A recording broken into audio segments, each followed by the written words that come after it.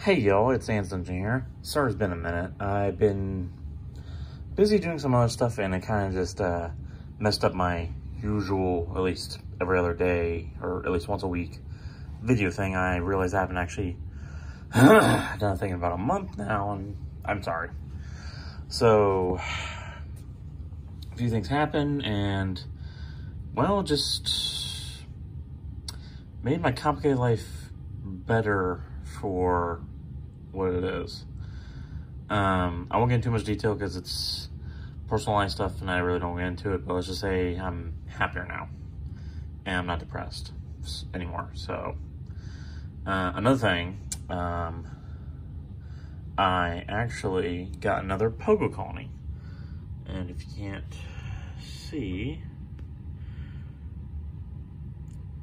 got a worker right there, workers taking in food. Sue is clean, and if you can't see right there, that's actually the pile of food I gave them earlier. And all of that right there is seeds and stuff.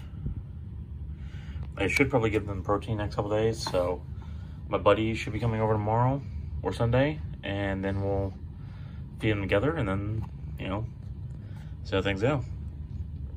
Right now, from what I can tell, there's, I'd say 10 workers, if I had to guess. So far, the rest of my colonies are doing pretty good. Got these two corona gases right here. This one's having a slight mold issue, but that's because I didn't apparently clean this good enough. So there's a few spots of mold, which I need to take care of, but I think it shouldn't be that hard to do. I'll just have to be creative with it because I don't want to crush any workers. So do that, and this colony is doing pretty good. It seems I did clean this one out pretty good. I just gotta watch it to make sure it doesn't go into mold. Tomorrow I'm gonna be watering everyone, feeding all these guys and gals, and should be taking care of things like that. I'm probably gonna rehouse these guys into one of these. I'm probably gonna have to either thoroughly clean one of the old ones, or maybe I'll just clean up one of those since it's already been used by pogos, but I'll make sure there's no mold first. Or, sorry, or buy a brand new one and then put these guys in there. And I'll probably have to do something similar with these. The Castius species, I think. Pretty sure.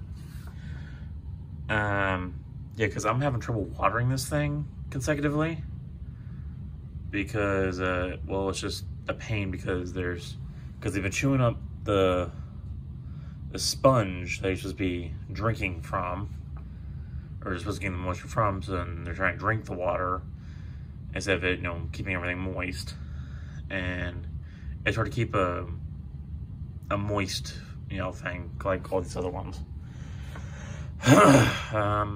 Yeah, so I'm probably gonna put them in the fridge for a little bit when I get the chance, and then scoop all of them up and put them in you know, in earth, and hopefully they'll, you know, thrive. That's it for now. Sorry I didn't make like a really cool video or nothing. It's just a simple little update. Hopefully I'll get back to my usual at least once a week video, and then go from there. Thanks for watching, guys. Please like, share, subscribe. As always, have a great day.